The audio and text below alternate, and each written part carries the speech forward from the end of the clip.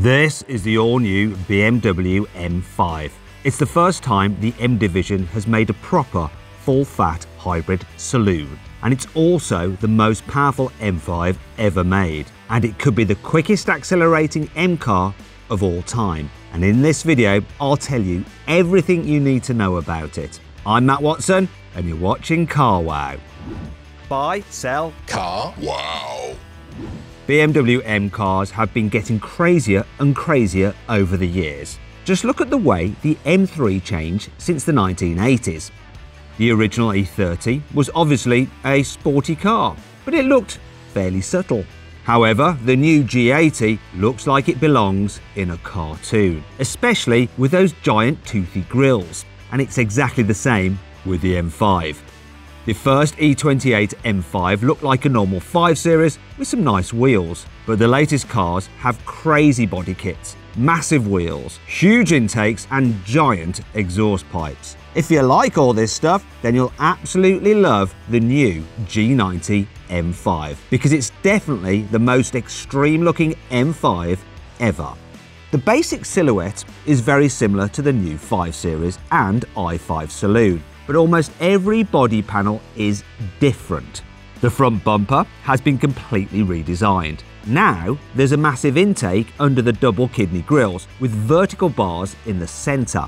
There are extra intakes under the headlights to help cool the brakes, and there's a new splitter to produce a little extra downforce at the front. The wheel arches are much wider too, just like on the new M2 with its body kit inspired by retro racing touring cars. The new M5 sits lower on new wheels and modified suspension, and the back is completely different from a regular 5 Series as well. And there's a large diffuser and a lip spoiler to smooth the airflow around the back end of the car. And you can't have a proper M car without 4 massive exhausts, can ya?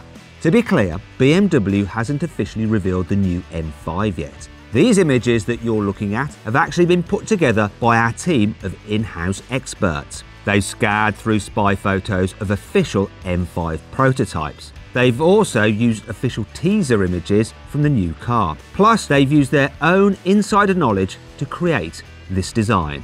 Now, these are the same people who predicted what the new Lamborghini Revuelto would look like. And as you can see, they got that spot on. Anyway, most of the M5's upgrades look similar to what you get on the M2, M3 and M4. But there's one thing on this new M5 that you've never seen on an M saloon car before. Can you tell what it is? Yes, it's the charging flap.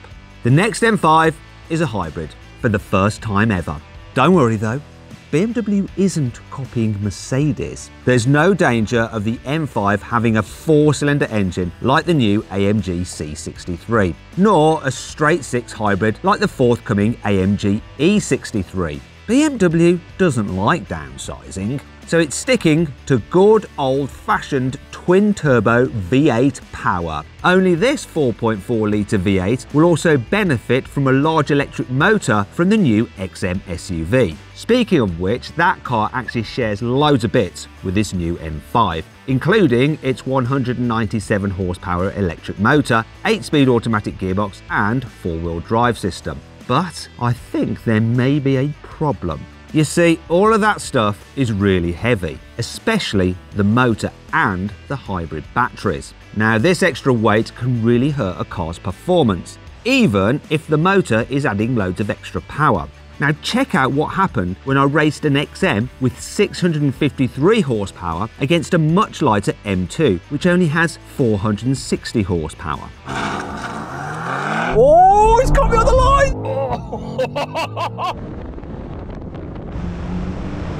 Here we go now, though. Oh, and then here it goes.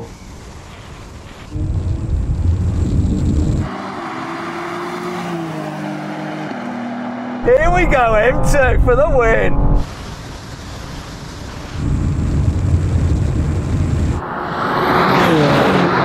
The M2 won because it weighs almost 1,000 kilograms less than the XM, So even though the M2 isn't light at 1,725 kilograms, it's still a lot lighter than the XM, which tips the scales at 2,710 kilograms. And this is a big problem because the new M5 is set to use the same hybrid system as that XM. So it's bound to be heavier than the old car.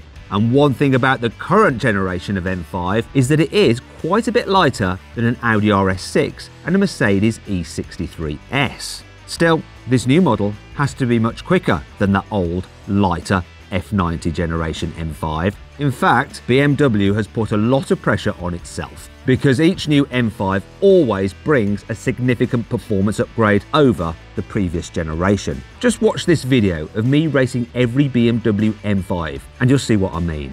So then what exactly happened? Well, the F90 won. It completed the standing quarter mile in 11.2 seconds. Meanwhile, the F10 took 12.6 seconds to complete the standing quarter mile. The E60 took 12.7 seconds. The E39, 14.5 seconds. The E34, 14.6 seconds. And the E28 was the slowest. It took 16 seconds to complete the standing quarter mile.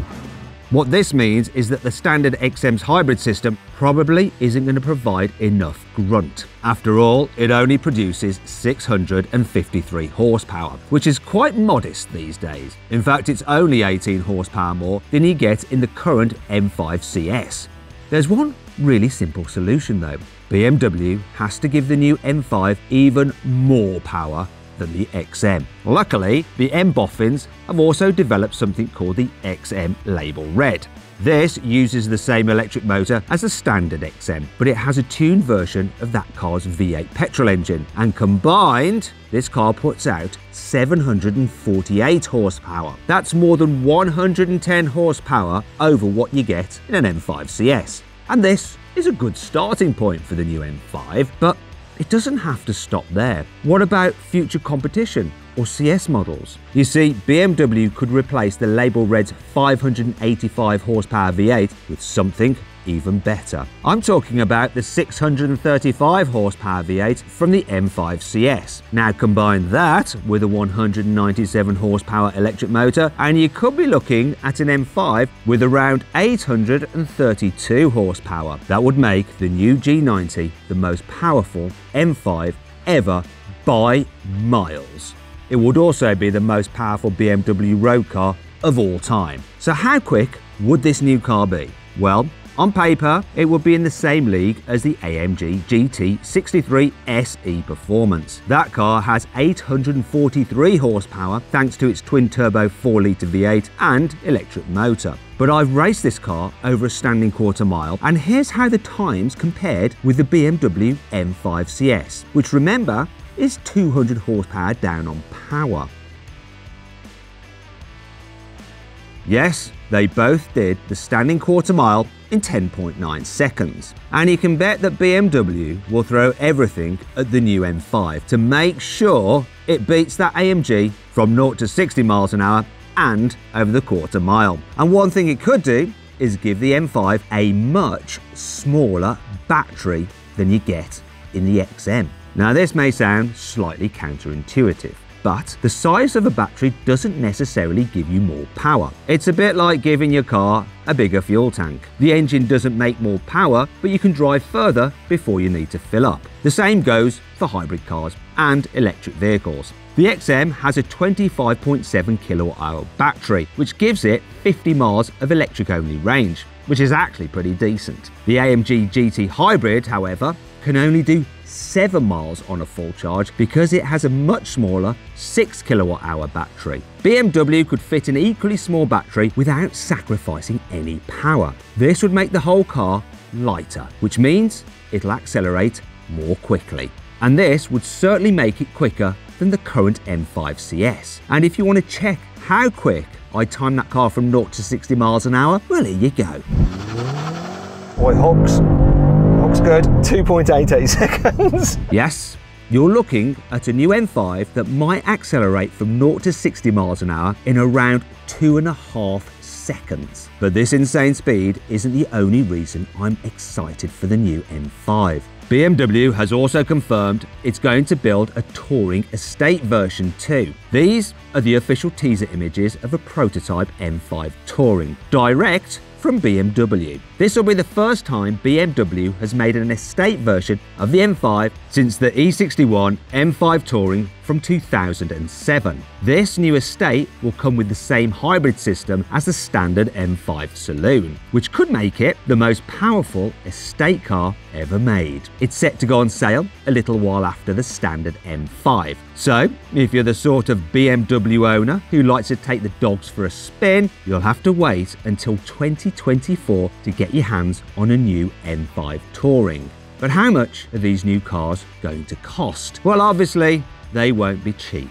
The standard M5 will definitely cost more than the brand new i5 M60. That's currently the most powerful version of the standard 5 Series you can currently buy. It has 601 horsepower and costs around £98,000. However, if BMW uses hybrid parts from the XM, then the new M5 could cost somewhere between £100,000 and £150,000. And I'd err on the higher end of that scale. But that's only the beginning. Future competition or CS models with more than 800 horsepower could be even more expensive than the XM Label Red, and that car costs more than £170,000. You'll have to find out for sure when BMW reveals the new M5 officially later this year. And to make sure you don't miss out when they do, subscribe to this channel and hit the bell icon to turn your notifications on. That way you'll be alerted when we upload full details of the new BMW M5 direct from BMW themselves.